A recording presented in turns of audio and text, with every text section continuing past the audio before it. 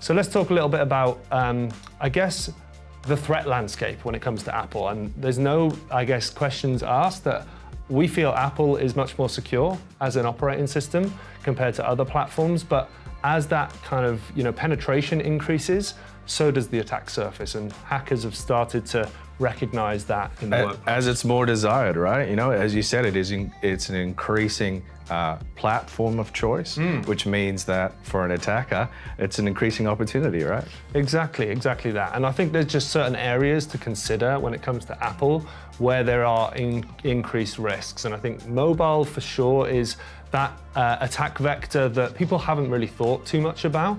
But of course, it's brought much more benefits in terms of productivity for users and enterprises.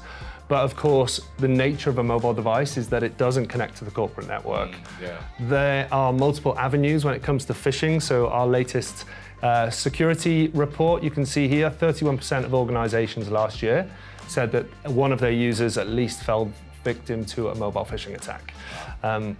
I guess I see this often with customers that they've invested in an email filter, but on mobile you've got SMS that we're all being spammed by, claiming you've got ATO credit, but from the recent tax returns alike. Right? I could actually speak really personally that I've been getting a lot of post office fake phishing texts and things as of late, so it's definitely increasing.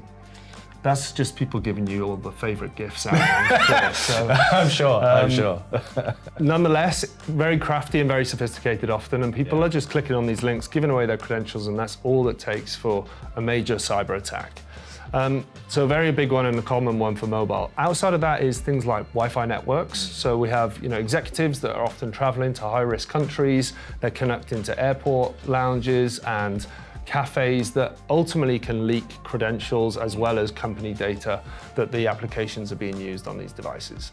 And topical, I think I included this statistic, is the latest trends that we've seen around the federal government, blocking things like TikTok, non-compliant categories on a mobile can often be very difficult. So we're going to talk about how we help customers in this respect from a device and a network perspective. Yeah, that's great.